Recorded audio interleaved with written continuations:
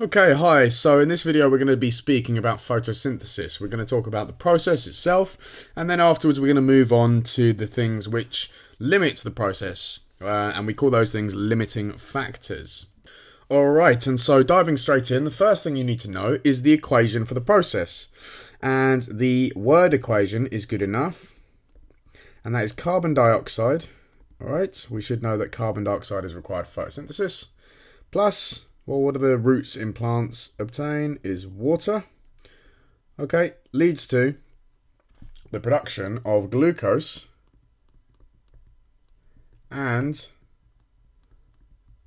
let's hope this fits, there we go, oxygen. Alright, oxygen. And you must be thinking that light is missing off there. Well, we don't write light in the equation because light is not a chemical. Okay, this is a chemical equation and light's not a chemical. And so what we can do is we can say plus light above the arrow, okay, because that indicates that it's a condition rather than a chemical, right? So plus light, you do see it written as plus light energy as well, because it really is the energy from the light that the plants are going to be using. But that is good enough, okay? So that is the equation. Now that is something you do need to remember. Something you don't need to remember, but that you might have seen in past papers or may come up in the real exam, is the symbol equation. And carbon dioxide is CO2. All right, water is H2O. Okay, in the presence of light, I could write light above there again. Now glucose is C6H12O6. All right, and oxygen is O2. And obviously that, they could ask you to balance it, right? That would be more a chemistry question, but they could ask you to balance it. To balance it, we've got 6 carbons here, so we need 6 over here. All right, we've got 12 hydrogens and 2 hydrogens in water, so we need 6 lots of 2, all right, making 12. And this will give us, well, 6 times 2 makes 12, plus 6 makes 18. And here we've got 6, okay? And so we have 12 left, and we need 6 oxygens, all right? And that is now balanced. Okay, so that's the process. And now going into a bit more detail, how are plants adapted to that to carry out that process? So adaptations.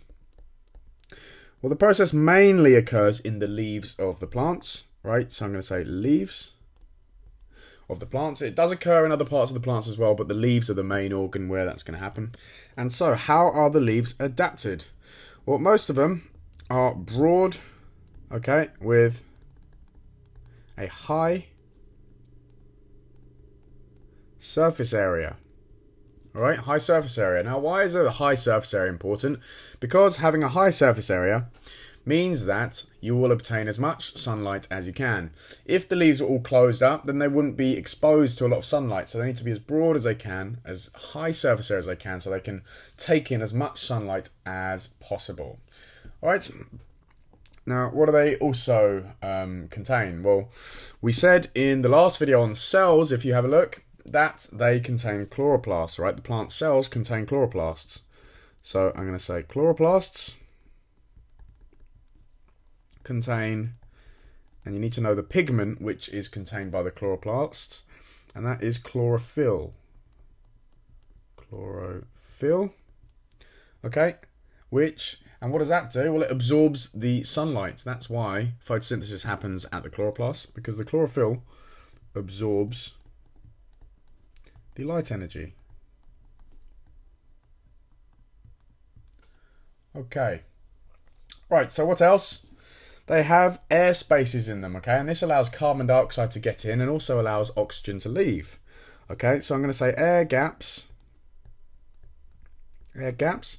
So those air gaps allow carbon dioxide to get in and they allow oxygen to get out of the cells, okay? Because if the cells are really bunched close together, then it would be difficult for the gas to diffuse out and diffuse in. So the air gaps allow, I'll just write that down, allow diffusion of CO2 in and oxygen O2 out. Alright, what else do they have? They have veins, okay, veins, which means good supply. This isn't like us, they don't have blood. The veins supply water, alright? And also they have stomata, which allows gases in and out of the leaf. Alright, so the air gaps are within the leaf, which surround the cells, and they allow the movement of CO2 and oxygen. The stomata allow the CO2 and oxygen to get in and out of the leaf. Okay, there is a key difference there. Alright, and so they really are the adaptations of the leaf. And now we're going to go on to limiting factors of photosynthesis. Right, so I'll just write here, limiting factors. Now, very briefly, what do we mean by limiting factors? Well, a limiting factor is something when, if you limit the amount of that something, it will limit the rate of photosynthesis. And one example I'm going to give you straight away is light. Okay? Now, what do we mean by that? If you put a plant in the dark, photosynthesis is going to occur very slowly or not at all. The reason being because you've limited the amount of light. And so a limiting factor is the amount of light that the plant is getting, because you change the amount of light and you change the rate of photosynthesis. All right? Now, what you're going to see a lot of are graphs, okay? So if we've got a graph like this, and we've got light, I'm going to say light intensity on the bottom, because we can't just say light, that doesn't really mean anything. Okay, and on the side we've got rate of P.S, which stands for photosynthesis. Okay, basically we're going to be drawing a graph or interpreting a graph where we change the amount of light and see what happens to photosynthesis. What it's going to look like is this. So at 0, so at the bottom here, you're going to have no photosynthesis because there's no light. As you increase the amount of light, the rate of photosynthesis increases, okay? And that's because the leaf is able to take in more light, carry out photosynthesis more efficiently and effectively. Okay, but as you carry on, the graph will start to do this, and then it'll eventually actually flatten off, like so. And why is that? Well, because after you've reached a certain light intensity, the plant has all the light it needs to carry on photosynthesis, right? And when it plateaus, then increasing the amount of light doesn't actually make any difference because you've already given it enough light, okay? What we say is that then something else is limiting the rate of photosynthesis. So now you've got plentiful light at this part here, okay? So we're talking about this part here. You've got a lot of light, but maybe you haven't got enough water to be able to carry on with that amount of light, okay? And so there are other things which limit photosynthesis as well. And I've just mentioned one, and that is water. Okay, obviously if you have no water, then the plant's going to die, so you're not going to have photosynthesis. And so if we've got water, let's say water level, so the amount of water, okay, and we've got rate of photosynthesis, sorry for this handwriting, okay, it's going to be much the same thing, because as you increase the amount of water, your photosynthesis will go up, but after a while, it will plateau because you've got enough water. Right? If you actually increase the water by too much, then we might actually see this happen. Okay? And the reason being is because then you've drowned the plant. Right? Plants can't take too much water, and then you will drown the plant like that. But for the most part, you will see this because you're not going to be putting in, gallons of water, and the rate of photosynthesis will increase up until a point for the same reasons as the light. Okay?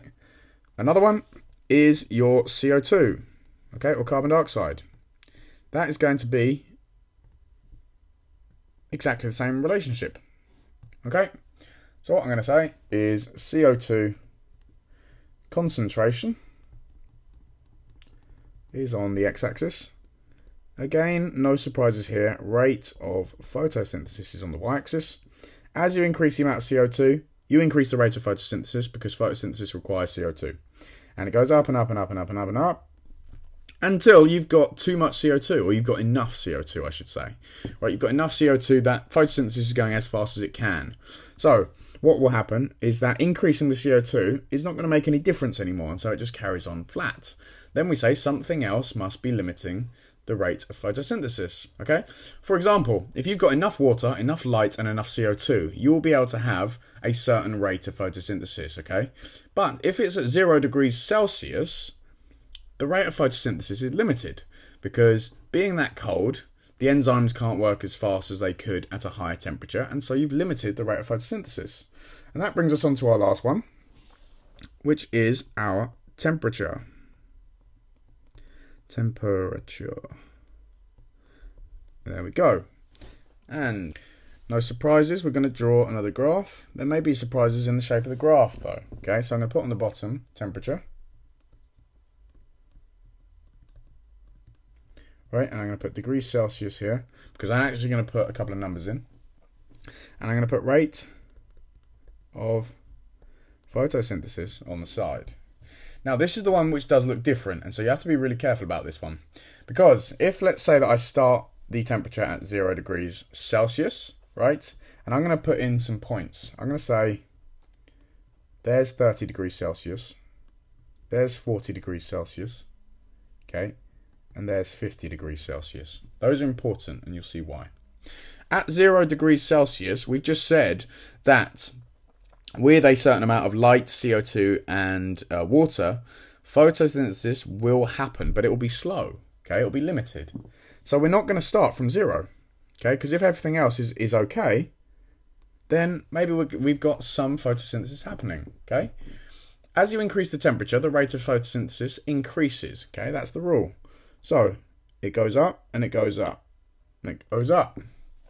Okay, and you'll notice that I've stopped there. It's almost here. That's about 37 degrees. Just like human body temperature, this is around about the optimum temperature for a plant, right? So about 37 to 40 degrees, the plants are happiest and they're working fastest. So photosynthesis is quick. Now what happens after that? After that, you get too hot. Plants can't deal with being too hot, right? Just like a lot of organisms can't survive in too hot conditions. Even if you put a human being in 50 degrees Celsius, right, and you didn't give it shelter and you didn't give it other things, it would struggle, right? Now, what happens with a plant is that the plant can't take it at all and the plant is actually going to die, okay? Because the temperature causes enzymes to denature. Enzymes are needed for photosynthesis, and when the temperature goes above 40 degrees Celsius, they start to denature. It's too hot. So what happens is this. You get to about 40, and then you plummet. Okay? Heading towards 50 degrees Celsius, you plummet. And the reason being is enzymes have denatured. Okay, I should put that arrow more down here, because up there, they haven't properly denatured yet, but they're starting to lose shape. So the enzymes have denatured as a result of temperature, and that's why it has plummeted and the plant has died. So this one is drastically different to the shape of the other graphs. If we have a look, the other ones, they're pretty much the same, but temperature does not look the same. It doesn't start from 0, because at 0 degrees Celsius, you still, the plant's not dead, it's just cold, and so photosynthesis still happens, right? If you went down to minus 200 degrees, yes, it would be dead, but we don't go down that far because that's pretty ridiculous. And so you start at 0 and the plant is still alive, carrying out photosynthesis, just not as fast as it would like. Okay, and that is the trend in the limiting factors. Okay, and so you need to remember these limiting factors, and you need to remember how to draw the graphs. Okay, also need to remember the adaptations of the leaf, and you need to remember the equation, the word equation of photosynthesis. The chemical equation in terms of symbols, they should give to you if it's going to come up in a question, but the word equation you do need to know. Alright, and that brings us to the end of this video. So I hope that's been useful for you and you've enjoyed. If you do still have questions on photosynthesis, please feel free to send me a direct email using the link in the comment box below, or post a comment, a link in the description box, or post a comment in the comment box below and I'll be sure to get back to you. But I look forward to seeing you in the next one.